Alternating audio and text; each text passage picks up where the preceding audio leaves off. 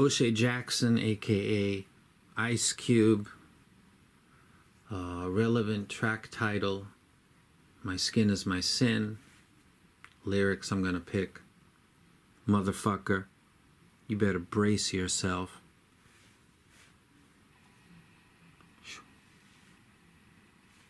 FiiO M11, iBasso DX220. Very nice. Having just come from the land of $4,000 music players. That would be low 2-paw Gold Touch and the KNN8. This is Japan prices. The $3,000 RAM, which would be the A&K SP1000M Gold version. Sony WM1Z, that was in the $3,000 range too. Then you go back down to the $2,000 range. Go back down to the $2,000 range. A&K SE100. I'm sure I'm missing something. After having done that adventure and gotten rid of them in a fun way, because they didn't. They were great, but anyway. This box that I have right here had never been opened when I got this. I got a brand new, like 2014 is when that was brand new, but nobody had ever opened that box, and I found it by luck, and I'm the first person to take the screen cover off of a Calyx Audio M, and I'm very happy. That's what a person that plays with the TOTLs does. Like some people say, well, what do you listen to? I listen to a Calyx M, pretty much. Having come from the land of inflated, overhyped, free device getting shill pumped DAPs, they all suck in various ways, probably except for the Sony, because it doesn't fall in any particular way. Maybe the screen size and the simplicity of the UI is part of its appeal, but I like stuff a little more complicated. So when the iBasso came out at this price, I was just like, wow. So this has power buttons on the top. Let me push these. Does this matter? Nah, not really. Who cares? Not me. But someone always asks, can you do a startup test? Sure.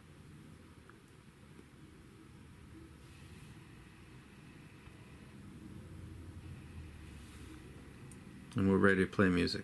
And is that a big deal? Nah.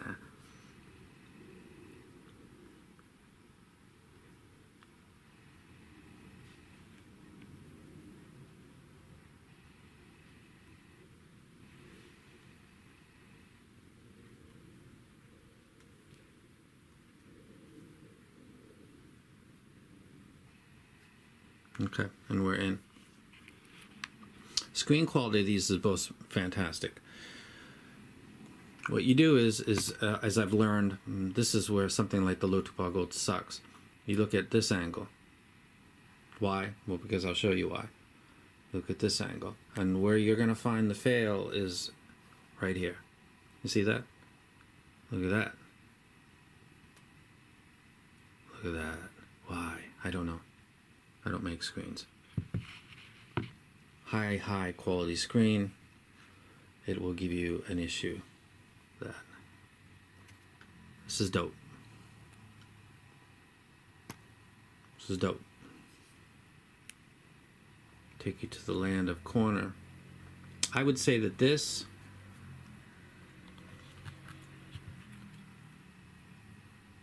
versus this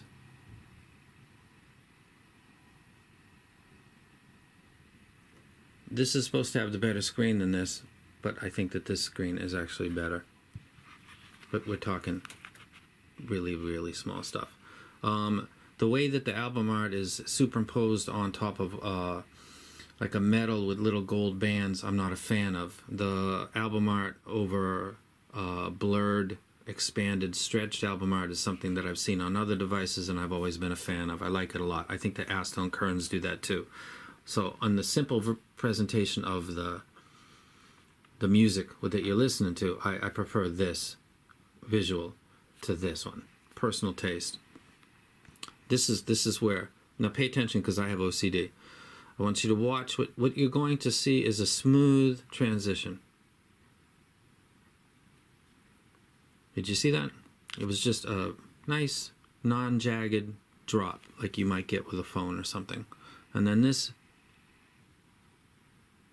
is different. Boom, kick, gunk. This has more memory than this has, but this is not coded as well. So that event is not as again, this pops up. This switches screen. This is constantly going like sliding from one thing to the other.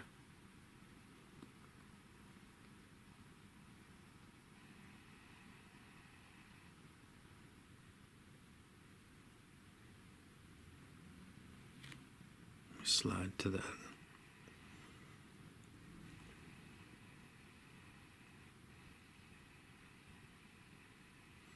You can see the slight staggering and stuttering that's going on with that. Whereas this is very smooth. By the time I get to the bottom, the album art is basically the same. Difference is smaller thumbnails, 9 in frame, smaller thumbnails, 6 in frame. Pretty much. Again.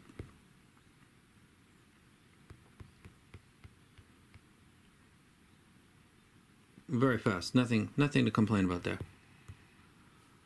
Very fast. By the time you get to the screen, does this matter?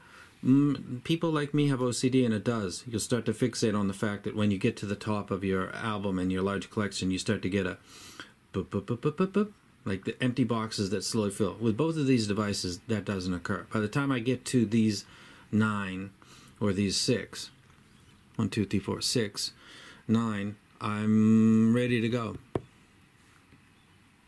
That's actually 8. 5, I'm sorry. That doesn't have as many albums on it.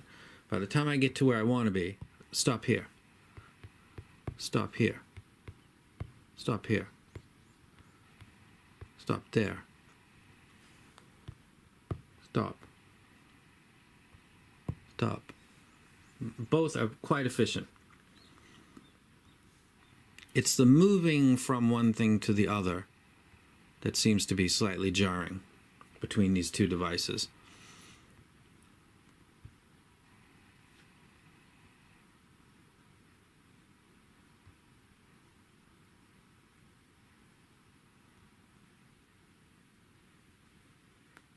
Now again, drop.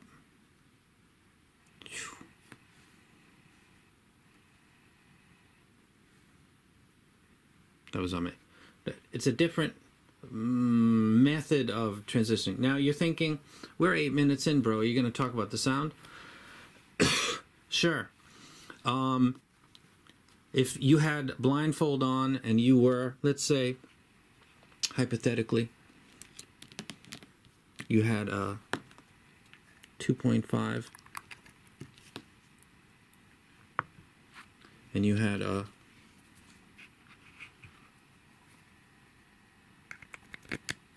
4.4 balanced on both devices, and then you were taking your IMs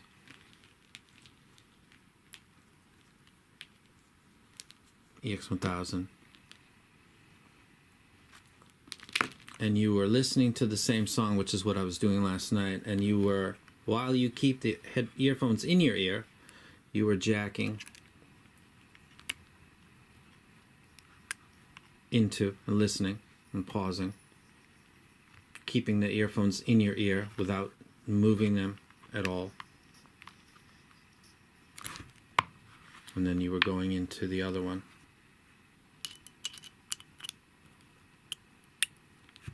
And listening to the same thing again, having never moved the position of the IEMs in your ear. You would come to discover that the sound difference with the iBasso in its stock config and the FiiO is indeterminable. Is that a word? You can't tell. The sonic cues that I catch on the M11 occur in the same way and at the same... There's no difference between these two devices, sound-wise. People that talk about heights and depths are snake oil salespeople. They're shills. They're the people that say when the new item comes out that it's better than the previous item, and they tell you because of the height and the depth and the layering, but they don't tell you what song they were listening to. And then when you talk about the song, let's say Taking It to the Streets, Doobie Brothers, the guitar string pulls at the beginning, like the first 20 seconds. That would be a good chance for someone to say, the guitar string, the resonating sound of the guitar string sounds like it exists for microseconds longer than it does on this other. A lot of people don't take the time to really get into the music. I did listen to Taking It to the Streets, and I did listen to the bass line using the EX1000. And there was no difference between the two. If I listen to the Calyx M or the WM1Z, I'm going to hear, it's going to sound slightly different. It's the minutia where the differences lie. Nothing is masked, nothing is different between the two. But on a WM1Z, that string or a Calyx M might sound like it exists for microseconds longer. Like the resonating part of that guitar string being let go and then vibrating back to stationary, creating sound the entire time, might sound like it exists microseconds longer on the M17, WM1Z, and also the Calyx M because of the low-pass filter amp stages. The drivers in my ears are the same, but that would be something that would be different. That you can hear it. They both sound good. What's the difference? Something like that, like microseconds of existence seeming different. Between these two devices, there is no such difference. There is no difference in the pull and release of the bass string note on Taking It to the Streets by the Doobie Brothers. I'm being very specific with what I'm saying so that you can get it. When I listen to Dark Side of the Moon, On the Run, and I'm listening to how much of the woman's announcement about getting their passports ready and going to gate number and for a flight to Rome, the clarity and resolution that these two devices are able to put out while I'm jacking in to both of them and pausing and then listening to the same part again. OCD. It's real. There's no... This is not... Neither one of these is creating more of a sense of resolving that is being passed to the EX1000. There is absolutely no difference.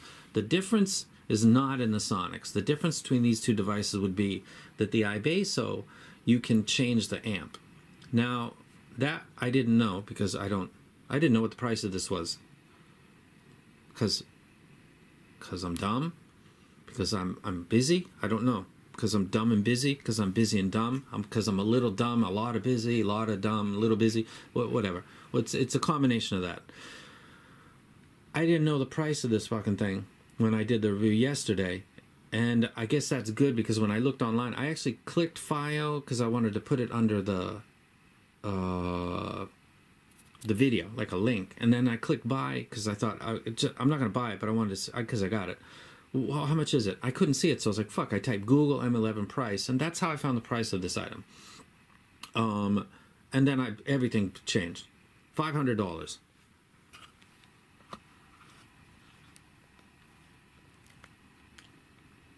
4.4, 2.5, 3.5. $500 for dual SD card having 4.4, 2.5, 3.5. I was blown away. There's no difference between this and this in the sound. The difference is that you can buy an amp for this, like amp 8, that costs $300 in Japan, so I'd have to invest an additional $300 just to use this connector, which is most of my cables right now.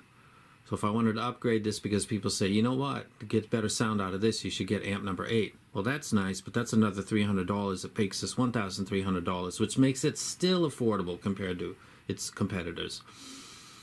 But I got 4.4 right here, which I love. And And there's no difference sound-wise. And the UI from this is a smoother experience than it is for this. And people say, well, they're going to update it. Well, they're going to update too. We're talking about two companies that are good about firmware updates. They used to not be good, and they were not great too, but in the past 2 years, they both improved their game, and I consider firmware upgrades to be after service. However, other people would say, no, I'm basically a fucking beta tester, and if I'm very lucky, what they're going to do is get this to where it's supposed to be when it's initially sold before they move on to the next thing. And that's the reality of this hobby, that hopefully the firmwares will get this to its maximum potential, where it should be released to the public in that state. So I'm with you guys when you talk about that. Do I wreck the DX220? I think it sounds great, and it gives you the ability and the opportunity to go for 4.4 or to do whatever you want to do. You're going to have to pay for that. And then by the time you get a collection, they're going to be releasing another one, and you can keep your amps, and then you just buy a new. FiiO has another flagship that's supposed to be coming out. I don't know what it's called. Someone just told me about it yesterday. And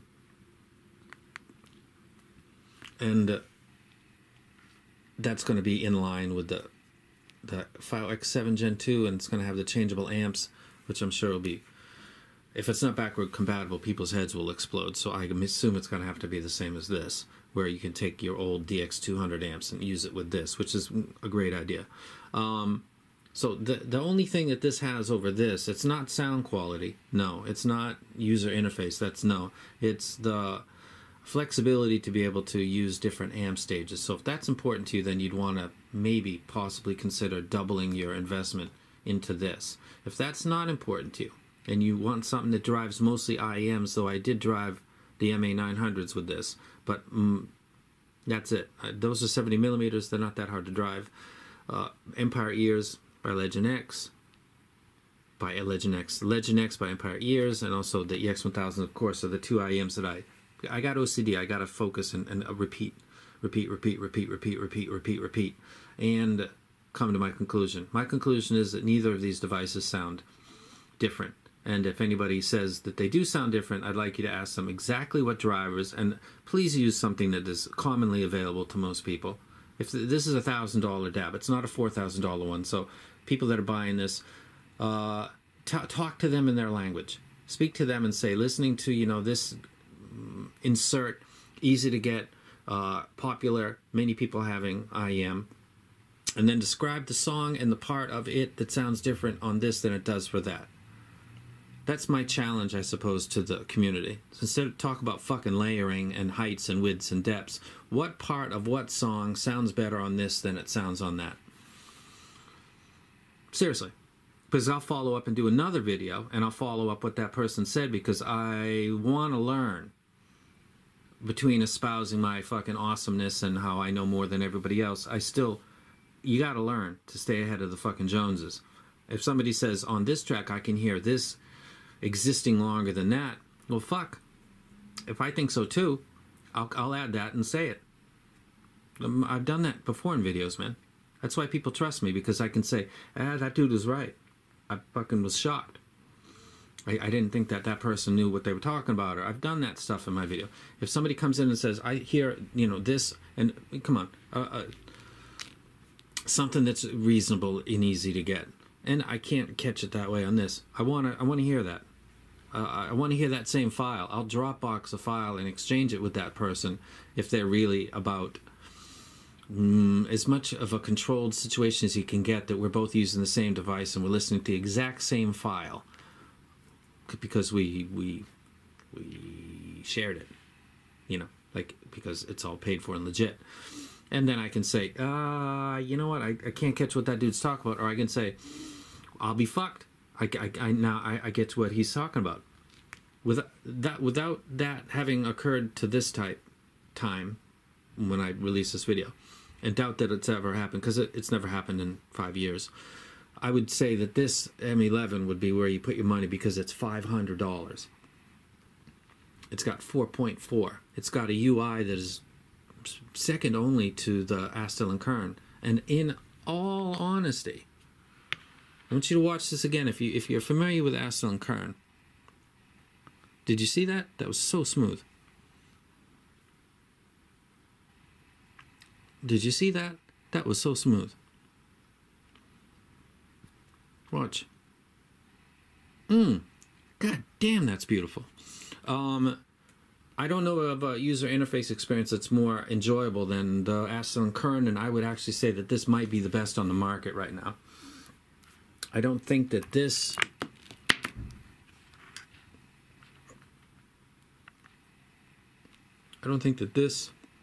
competes with that. And I think that you can see for yourself the way that this works, that it's the same experience. This is a smooth sliding drawer, and this is a switch the screen. It's two different things. I enjoy this better than I do this. And if you watch my DX150, I loved the left, right, up, down kind of panel thing that they did like Sony. And it works smoother than this does. I can't quite get why that is. You see that? That was not that smooth.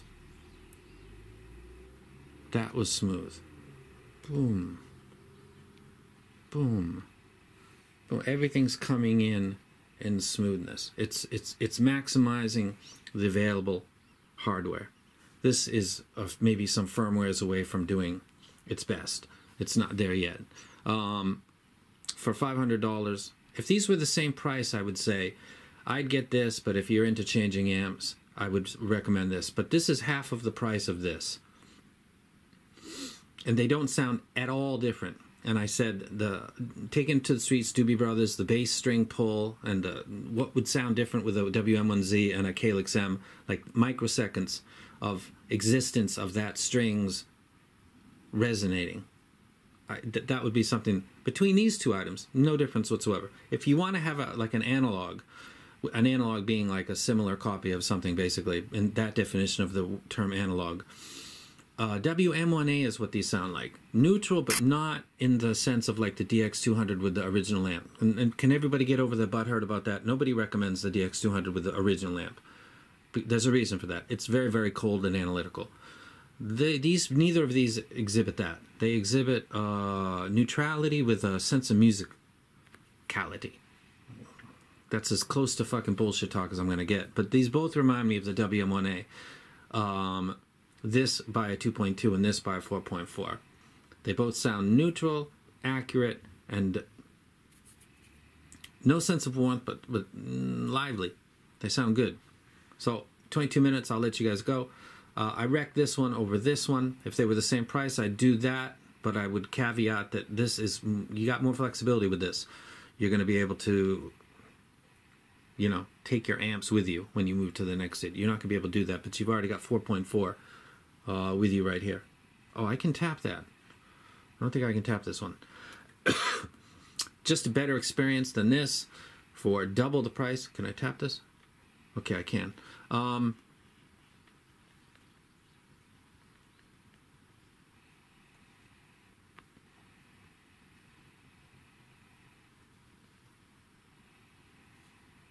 I just like watching it. It's very, very nice. Two great devices. If you buy this device, you've got more money for your IEMs or your headphones. I go with this one. Nothing wrong with this. If people, please come into my comment section if people start to, I'll be watching now too, and make specific claims about this device being superior to this in this configuration with this stock amp versus this. Please tell me what the song and what the sonic event that they were describing so that I can use my OCD and have fun with it and come back and say, I agree or I disagree. And who am I? I'm a dude with a YouTube channel that gets viewers. That's who I am. So people want to hear that stuff. Which one do I wreck? It's fucking gorgeous. It's absolutely fucking gorgeous. Its sonic performance is absolutely identical to this one. There is no difference.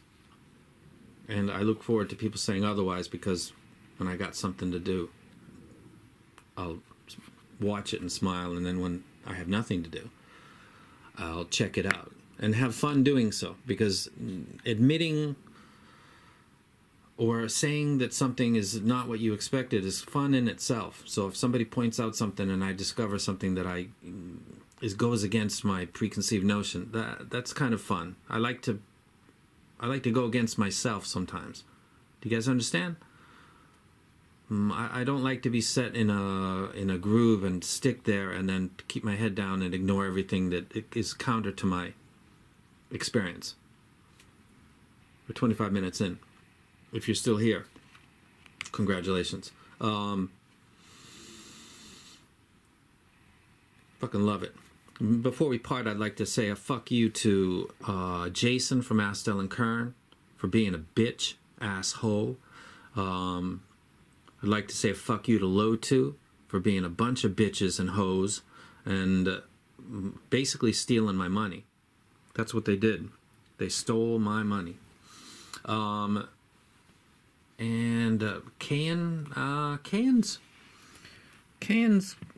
I like Can. I got no issue with them. And iBasso, I had an issue with iBasso one time with the DX220, and it was taken care of quickly. So I got no issue with them either. I think I got more issue with their shills, the people that they've been using for years to pump up their stuff. And when the new one comes, you know they're going to say that it's better than the old one, because that's their job. They're water boys and they carry water. And then you say, well, you carry water, don't you? Ah, yeah, about the water carrying. I just shot down the newest BGVP that was supposed to be a big winner. And I just shot down the biggest, most expensive Fearless. So no. If you see a bucket in my hand, check it, because there's no water in it, man. But I can show you water boys, because they're all around and you know who I'm talking about. Splash free, sucker free over here. Get the M11 and be fucking happy. It's absolutely fucking gorgeous. Watch these transitions. And sound quality is the same. Let's get out of there. Get out of the way. I don't want to do that. I want to... Oh, fuck me. Oh, shit. Shine on, you crazy diamond. And I am out. Highly wrecked. We'll get its own full video describing everything and any issues I run into, because I'm not using 2 SD slots yet. I wrecked this thing, but if it's got issues, I consider that to be feedback for the company's benefit, so I'll bring it up. So far, nothing. Nothing with this either. It's just double the price. And I'm out. Shows live on stage for hoes yelling my name. To be precise, rip